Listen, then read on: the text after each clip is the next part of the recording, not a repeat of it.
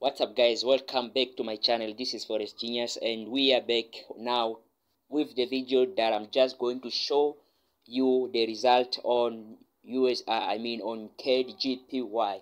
Yesterday I dropped the video on KGPY on market overview.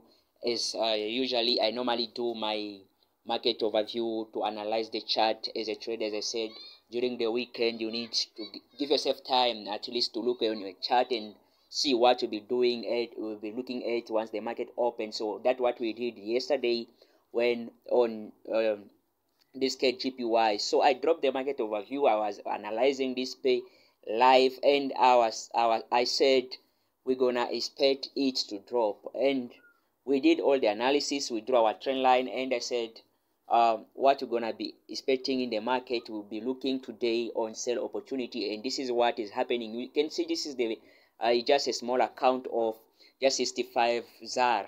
I mean this just 65 US dollar, which is 1,000 ZAR. You can see it. Now we are now running to up to 200 profit from just 65 up to 200 profit US dollar. This is just in ZAR is now 300 something, and our target at least we need to hit at least 400.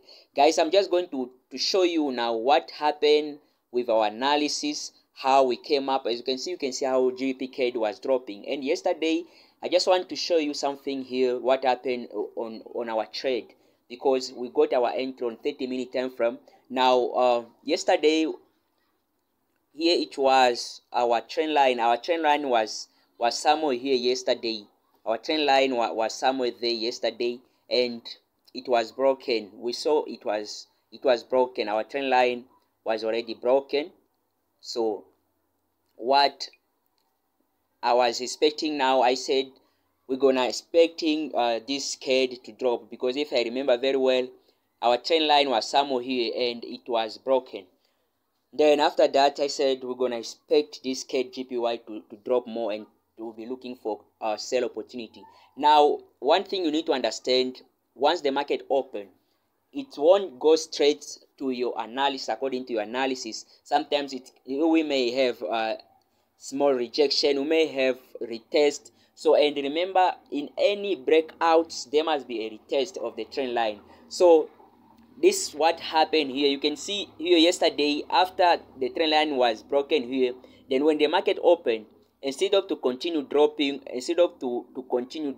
down, because let me just show you guys, we're expecting like it will, once the market open, it may continue to drop down.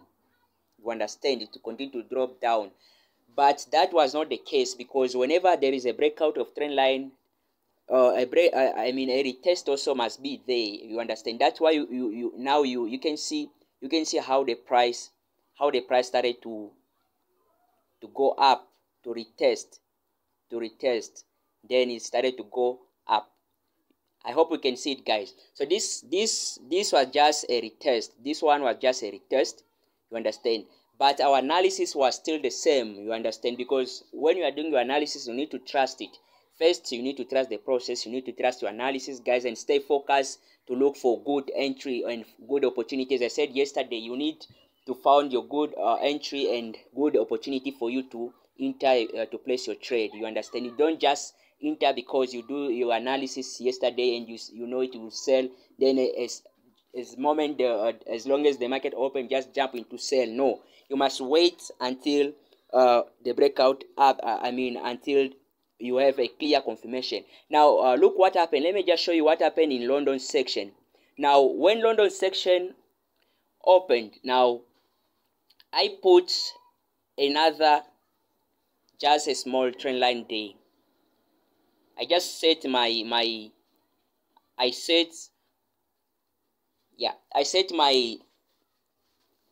mini trend line there on London section. Now because after the price retest, I was waiting now the price to finish this move here. I was waiting for this move to finish, this retest movement to finish. And imagine after the price went up to retest, where after we had a breakout here, the price started to retest, to go up until it reached to that level, to that mini trend line. Then look what happened. the price started to drop. From here the price started to drop down. Then from there I took my entry. Then my stop loss were just somewhere here. That's where I put my stop loss, just above that mini trend line. You understand, guys? I hope you can see. Now look how the market started to drop down.